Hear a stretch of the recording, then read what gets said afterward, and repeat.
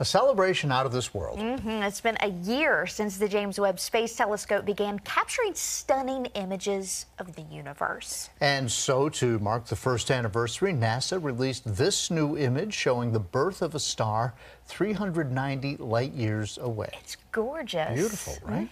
Radford University is also celebrating the milestone with a day-long event that showcased incredible images captured in its first year. Take a look at your screen there. School leaders say they hope events like these inspire future generations. This is the kind of thing that a kid will get a spark whenever they're 8 years old and they go, I want to do that professionally.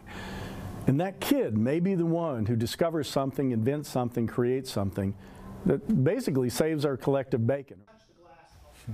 The event also included tables of different science themes, including a glass-blowing demonstration, hands-on biology demonstrations, and other fields of science.